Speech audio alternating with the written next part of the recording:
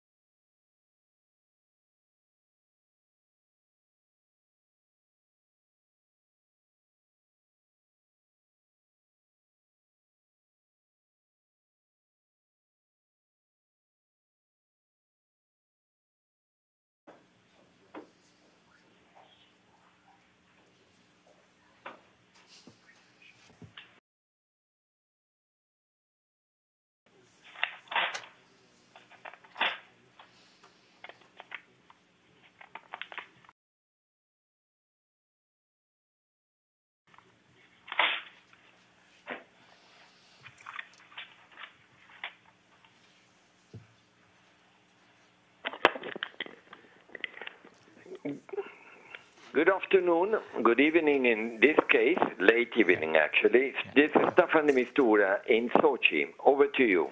Hi, Mr. de Mistura. This is Farhan. The press here is gathered for you, and so I think without any further ado, I know you've had a very long and late day, so we'll turn the floor over to you for comments before we give it back to them for questions. So, ladies and gentlemen, speaking to you from Sochi, Mr. Staffan de Mistura.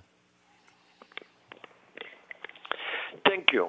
Thank you very much, and thank you for giving me this opportunity almost in real time, because we ended our participation in terms of the presence here at the Sochi Congress just a few minutes ago, when I delivered the final statement, which was actually meant to ensure that the UN understanding of the conclusion of the Congress would be actually consistent with what has been announced. Now, the main deliverables of this Congress, which was quite an event, more than 1,600 people, was one, the final declaration. Now, the final declaration is, for us, UN Geneva process, quite important in the sense that it endorses totally the 12 points which were proposed by the UN during the Geneva rounds. That is basically a basis, shared basis of a vision for what is called or could be a future constitution. Never done before. It was always some type of doubts either from the government or opposition or others. Well, here the endorsement was clear. Second, the agreement to form a constitutional committee. Now, comprising government, opposition, independence, for drafting a constitution in accordance with Security Council 2254. We reiterated, and we were able to have it in the final declaration, the commitment by everyone that the ultimate goal for all what we are trying to do is actually the implementation in full of Security Council Resolution 2254. Now, the Constitutional Committee will become a reality, and here is the important point. Remember, we always have been saying we don't need a new process. We don't need any competitive process. And we've been assured that this was not going to happen. Well, we have a proof of that, because the Constitutional Committee has approved by this declaration will become a reality in Geneva, not elsewhere, where the UN-led Geneva process will agree on the proposals that a special envoy will make on mandate, terms of reference, powers, rules of procedure, and selection criteria for the composition of the Constitutional Committee in Geneva. There was also an agreed appeal to the UN Geneva to actually proceed with this task. Now, there was a list of pool, I would call it, of 150 names proposed by each of the guarantors. That means Russia, Iran, and Turkey, which we would consider as candidates for such a committee. But the committee as such will very unlikely go beyond 45 or 50 names maximum. Now, since it is up to us to actually do what we have been asked to do, suggested, the only one who can ask us to do something, as you know, is the Secretary General or the Security Council. But in this conference has actually reiterated the fact that the prerogatives for doing that are assigned in their own way, but in fact are assigned by the Security Council, to the Special Envoy. So what I will do, well, I plan to consult widely, including, I repeat, including other Syrians, including those who did not attend, and consistently with 2254, myself prepare a list of 45/50 people based on criteria that will be soon announced by me in Geneva based on very wide consultations.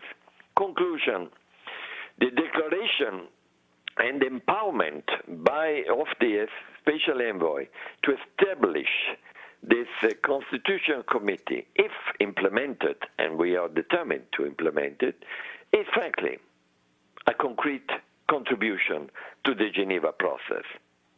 Now, the devil is in the detail, we know it. The job ahead is going to be complicated, we always knew it. But frankly, we believe we can build on it. End of my comments. All right, great. And now we'll take some questions from the floor. Everyone, please introduce yourselves to the speakers since he cannot see you. Yes, please. James Bays from Al Jazeera. On behalf of the UN Correspondents Association, Special Envoy, thank you very much for doing this.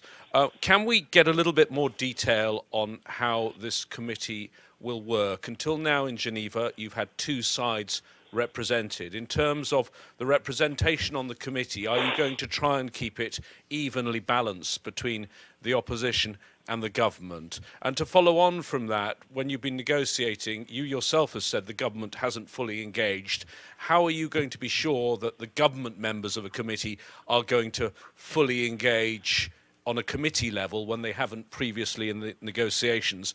And if you don't mind, Special Envoy, I'd like to ask you again the question I asked you in December, which is, what about transition and the transitional governing body? Is that still part of your plans? You dodged my question last time. If you could answer it this time, starting with a yes or no. Thank you. Listen, good to speak to you, first of all. Let's start with the final declaration, which basically took place here and has been reflecting completely the 12 points. If you go through the 12 points, you will see there is a lot of material for a new constitution. Second, there is at least more than once, and I did it in my speech, and which should be, I think, available to you, strong reference of the following words: full implementation of 2254 resolution. So I would look at that as an important element to answer your point. Now, balance. The balance is unavoidable when you are asking the UN to do it. That's what makes the big difference. We have basically a guidance which comes from 2254, and if you look at it, you can see who are the entities, groups, which have been listed by the Security Council in his own authority on how to actually guide the Special Envoy to do his job. And you have a list of them. Now, the secret will be, and it's going to be complicated, and because it's never easy when people feel included or excluded or not sufficiently included, that the balance will be there. But you can be sure that since the UN is actually in charge of this, there will be a sufficient and proportionate participation, I won't tell you how much third or non-third of the government, of the opposition, and of independents, so that we will probably be able to do quite quickly the first the screening for that. Now, how can it work? Well, I know it's going to be challenging, because if the government may feel that they don't want to be heavily involved, that could be a problem. If the opposition feel that this is not sufficient for them, it could be a problem. But here I'm counting very much, I must tell you frankly, on the influence that the Russian Federation and Iran and Turkey, the three guarantors, have on the implementation of what they've been strongly supporting in Sochi. The government has a lot of influence from the Russian and from Iran to actually engage, because otherwise we would have a demonstration that Sochi did not produce something concrete. And I think there is a vested interest, and I heard it today, to actually show that Sochi did produce something concrete, which then Geneva is picking up and then making it even more concrete. Majid.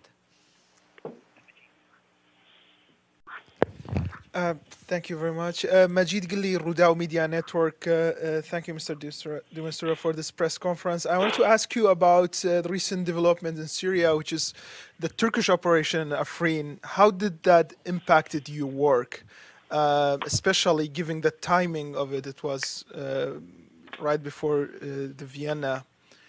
Can you tell me a little bit about that? And also, is there any hope at this point to finally invite the Kurds to the Geneva or now Vienna process?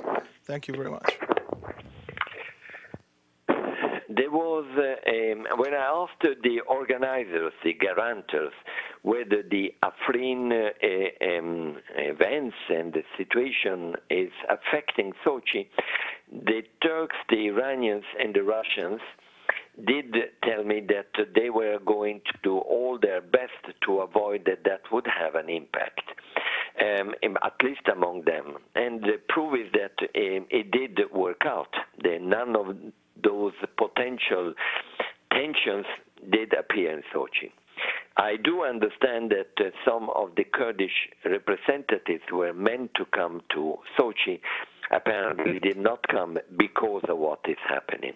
They were Kurds anyway.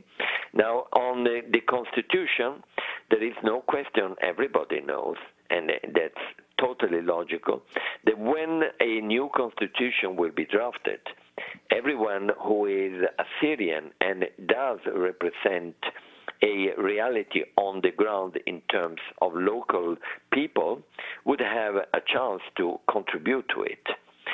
The floor is yours. Okay, Talal. Talal Haj from Al Arabiya News Channel. Hello, Mr. Mistura. Hello. You have been dodging the question of the transitional period and the transitional governing body. According to many in the Middle East, there should be a transitional period first with a transitional body with full powers, and then the writing of the constitution and the elections. You seem to be putting the horse before the cart, they say. So what do you say to them? Will there be a transitional period and transitional body, or you're omitting this? And can you assure us that the HNC will have a big say in the constitutional committee that you are forming in Geneva?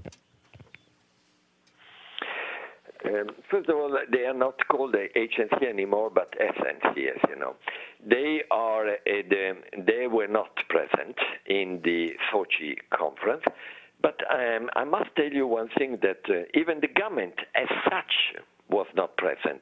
There were many, and I know them, many representatives of the government, so they cannot pretend they were not there. And they were there, and there were many people that the government has actually brought to the Sochi. But if one would say that since the SNC was not present, therefore they would not have a say or involvement in the follow-up, that could apply even to the government, since officially they were not present. But that's legal argument. The reality is that I am bound, and I am more than willing to implement what 2254 says. And you know very well that the Syrian the opposition is very well identified in 2254. So they will have, even in spite of the fact that they have not been present as such in Geneva, in Sochi, they will have a very substantial participation to this constitutional commission. But the criteria are up to me based on consultation, and I will indicate them very soon. Edie? Now, I'm sorry. regarding I'm sorry. the issue about transition, well, you must know that we are insisting on the fact of 2254. No change on that. Having said that, if the issue of transition seems to be complicated at this very moment, are we going to ignore the fact that there is an opportunity for actually having a constitutional committee that may reform or even change or write a new constitution, and that will lead to a possible UN-led or UN-supervised elections, both presidential and parliamentary, while we are saying that there is a need for a neutral and safe environment in Syria? If you look at it carefully, you would see that there is a lot there that can be worked on in the right direction. We got a lot of hands. Edie? Thank you very much, Mr. de Mistura. Edith Lederer from the Associated Press. A couple of follow-up questions. Can you give us a sense of your timetable? When might we see this constitutional committee meeting for the first time? Is this something that's going to take weeks, months? And was there discussion or any agreement on a ceasefire? And we know that Foreign Minister Lavrov was there for Russia.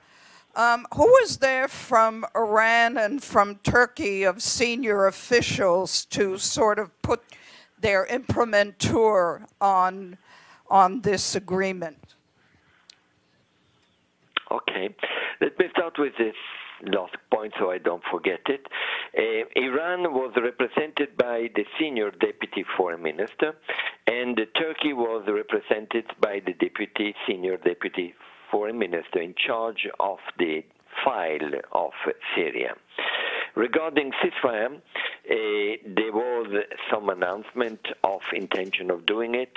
There's been certainly not enough of that. What you can see in my statement, I've been insisting that a sustainable ceasefire is needed. I am sure that everyone would have been much happier, and we were the first ones to ask for it, that during Sochi, or like when we have Geneva talks, or when there is Astana, ceasefire become more of a concrete reality than they are.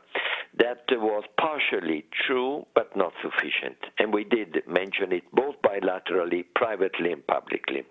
In terms of timetable, I've learned that fixing timetable in the Syrian environment is quite a risky thing. You remember the 2254 timetable, 6 months, 8 months, and all that? So I will not indicate a timetable. What I can say is what I did say after my intervention today, as soon as possible. And frankly, I do feel that one must hit the iron while it's hot when we have this critical mass moving. So I will be soon letting you know and let everyone know, certainly Security Council, how we will proceed in order to not miss the opportunity of verifying what, in fact, we believe we have in our hand at the moment. Over to you. Okay. Oleg? Thank you, Oleg Zelenin with TASS News Agency. Mr. de Mistura, as a follow-up to my colleague's question, when this constitutional commission, this structure will begin working is one question. When do you intend to present the list of the participants of this commission? And also, when do you plan to report on what was happening in Sochi to the members of the Security Council? And will you name any possible timetable on convening another round of talks in Geneva or Vienna? Thank you. As I just tried to explain, timetables put abstractly, like you have been indicating, when am I meeting the Security Council, when will I have the first meeting of the Constitutional Committee, when will I select all of them, I will let you know once I'm ready. What you should know is that every month I do brief the Security Council, so the dates are relatively soon. Secondly, there is a intention on my side, with, I think, the support of all the countries who are interested in seeing progress on the Constitutional Committee, to actually have the work on it. Then I would also say that we intend to have the next round of the traditional UN Geneva talks. As you know, the Constitutional Committee, let's be clear, is going to be a specific project, if you want to call it, and a specific composition. But that doesn't mean that we are suspending or not insisting on the regular meetings on the Geneva talks, which hopefully may be energized by seeing that there is progress on a very specific area, such as the Constitutional Commission. Over to you. Carol? Mr. de Mistura, I'm Carol Landry with Agence France Presse. If I could just get you to spell out, why do you think this Constitutional Committee can achieve something that 9 rounds of Vienna talks have not achieved? What's in there that gives you any kind of indication of some possibility for progress? The main reason is that we never had the government side and the opposition actually getting involved into the discussion of a new constitution, because they were not even agreeing on the possibility of creating a constitutional commission, which then would be left to the UN to set the agenda. I think we have reached that point, also because countries who have an influence on both sides are apparently, and we have approved today, at least in Sochi, determined to actually insist that the government and the opposition, and we have to do that work too from the countries who have an influence, including us, frankly, on the opposition, to actually engage. That is why I believe we are going from theory into practice. Time will tell. They will listen in detail. It's going to be uphill. We all know it. But we are actually going to establish a constitutional committee. Never before that was done, and we will be in that direction. Thank you, Mr. de Mistura. Ali Barada from الشرق الأوسط newspaper and from France 24. You're talking about the realities on the ground. Do you think that President Assad is achieving a victory in the war? One. Second, do you believe that according to the resolution 2254, that the foreign powers and the foreign elements in the Syrian war should withdraw this time now? Thank you. First of all, I think we have said it many times. History will clearly prove it, as has been done in the past. No one in this terrible, awful conflict can claim, will claim, has claimed victory, military victory. Because what you need to do is actually win the peace. Why? Because we know very well, and if you look on the ground, there is a country which is still de facto partitioned. There are still a lot of fighting and conflict. And above all, there is not yet rehabilitation, reconstruction. And all that can only come not by winning militarily, but engaging in a political process, inclusive. And how do you do that? Constitution, elections, like anywhere else. Abdulhamid. Thank you, Mr. de Mistura. Abdul Hamid Sayam from the Daily Al-Quds Al-Arabi. Marhaba, Mr. de Mistura. كيفك? أهلا أهلا الحمد لله دائما. Thank you. My question, Mr. de Mistura, is about the humanitarian situation in Syria, if it has been discussed. As you know, in eastern Ghouta, there is thousands of people are besieged for over 2 years. There are 400 who need immediate evacuation for medical reasons. In Idlib, there are 200,000 who had been displaced recently, and let alone what's going on in Afrin in the north. So the situation on the ground says that at least 6.5 million Syrians who need immediate attention for a humanitarian assistance. Had this issue been discussed in Sochi, had been at least some goodwill gesture to ease the situation, to allow the UN to send the humanitarian shipments they're trying to do? Thank you. We have definitely raised it, but as you know, this was raised and clearly raised by the humanitarian coordinator of the UN in his own briefing at the Security Council, where all the countries who have an influence, most of them, on Syrian developments are present. So the short answer is yes, it was raised. But the focus this time, as far as we could see, and that's what we focused ourselves on, was on the Constitutional Commission. While if you look at my statement, you will see a reference not only on the humanitarian side, not only on the actual issue of a ceasefire, but also the issue about detainees that you didn't raise, because it is also a very tragic. Detainees, displaced, and missing people. Syria needs a lot of improvement in both areas, and I do realize your concern. It is ours as well. Michelle? Thank you, Mr. de Mistura. Michelle Nichols from Reuters. I just wanted to clarify on the Constitutional Committee, you will come up with the criteria and you will choose who is going to be the 45 or 50 people on this committee? The answer is yes. Okay, but I will do that, of course, in consultation and according to 2254, because we are not a dictatorship here.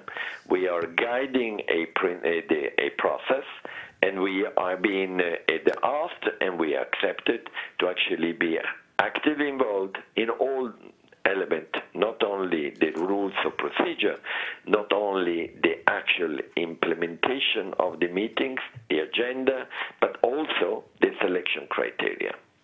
Thank you. And just a quick follow-up.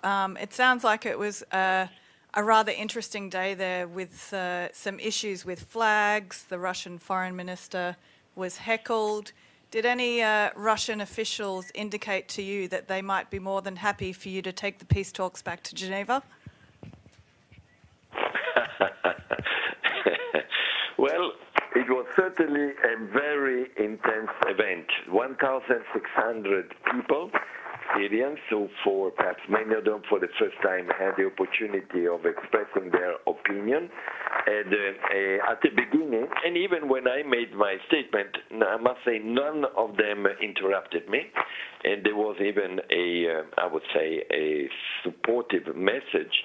But it was a very, not chaotic, but extremely dense movement. That is what you do when you are asking 1,600 people to actually come to a dialogue, and in Syria and outside in particular. So we were not surprised, and it was nothing that disrupted the actual proceeding, I have to say. Over to you. Nabil? Thank you, Mr. de Mistura. Nabil Abisab, Al Hurra TV station correspondent. You're talking. Thank you. You're talking about 45 to 50 names for the committee. Are these names all represented or participating now in Sochi, or we're talking about names people who are not necessarily there, and the third that will represent the opposition, is it going to be from the opposition inside Syria and outside Syria, or what opposition we're talking about? Well, first of all, you should not now start prejudging my work for the identification of the criteria. So I will not go into details on that, frankly, because it's going to be a delicate thing. What I can tell you is that it's clear, and that is an understanding with the guarantors, that when I will be going through the criteria, that will not be reflecting exclusively, actually, the contrary, in the sense not only those who attended Sochi. And it will be, and I have the prerogative of including and adding as many as required by the criteria will come up, those who are outside and were not there for whatever reason. So that's all I can tell you at this stage, but I will not go into further details. Benny? Benny Avni of the New York Post. Yesterday, Prime Minister Netanyahu of Israel was in Moscow meeting President Putin, and he warned against Iranian presence in Syria. The question is, he said that Israel will not allow such presence. The question is, since this could put a major monkey wrench into any diplomatic outcome in Syria, does that figure into your into the talk? Did it figure into the talk in Sochi, and will it figure in other talks? No, it did not, to my knowledge, figure in the talks. Perhaps it was in the bilateral discussion between the Russian Federation. Sergei Lavrov was there and met the Turkish Deputy Foreign Minister and the Iranian Deputy Foreign Minister, and I met him several times today, but that didn't come up. So, second, any type of military involvement, increased or new military activity from whatever side inside Syria or related to Syria certainly complicates any type of political process. We have seen it all the time, and it has happened in the past. But at this moment, that was not discussed. Over to you. Okay. Yes, please. Betül Yörük, Turkish news agency Anadolu. Thank you very much, Mr. de Mistura. I just have a follow-up on Michel's question. You mentioned that you would consult with the parties to choose the members of the Constitutional Committee. At the end, will the members of the committee need to be approved by any parties or any countries? Thanks. I will be consulting and engaging everyone, but at the end of the day, as per 2254, the prerogative ends up with, frankly, the special envoy. Matthew. Thank you. Matthew Lee, Inner City Press, on behalf of the Free UN Coalition for Access. Thanks for calling in. It'd be Yes. good if other envoys did it. I wanted to know, there was at least one article, maybe it's incorrect, but it seems to say that the Turkish delegation has submitted a list of 50 candidates for these posts. Could you say, is that the case? Has anyone started giving you names? And also, although it'll be under the auspices of the UN, how's it going to be paid for when it actually convenes? Is this coming from the UN budget? Are you going to be soliciting funds from various countries? How will it work? Thanks a lot. Okay, but I must tell you that the way this list, I would call, of a pool of candidates to be submitted to the special envoy in Geneva, and as I said, not excluding at all also others who are not in that pool, was based, from my understanding, on an agreement between Iran, Russia, and Turkey that each of them would come up with 50 names. So that confirms your theory. Not only Turkey, but Russia and Iran, each of them came up with 50 names of people they consider appropriate to be considered as members of a pool of candidates for this.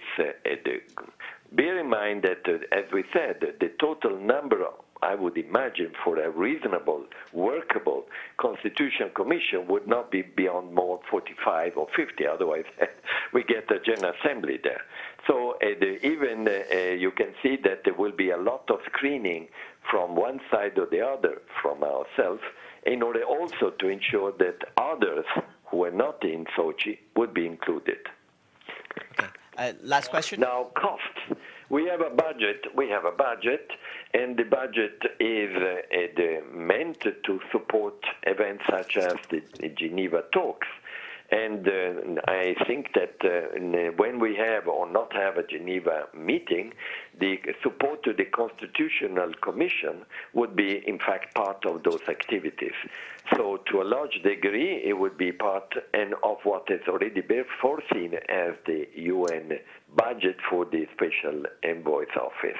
If we will need more, we will obviously go back to the ACABQ, to the General Assembly. But for the moment, that is, I would see it as part of our current duties and therefore current budget. Last question, George. Thank you. Thank you for your briefing, sir. Good evening. George Baumgarten, correspondent for... Good evening. Good evening. For, among other media, the Astana Times in Kazakhstan. You mentioned just in passing the Astana process. Can you tell us how it fits in with your efforts? Is it competitive with them in any way, or do you feel it could be complementary with your efforts in Sochi, Geneva, elsewhere? Thank you.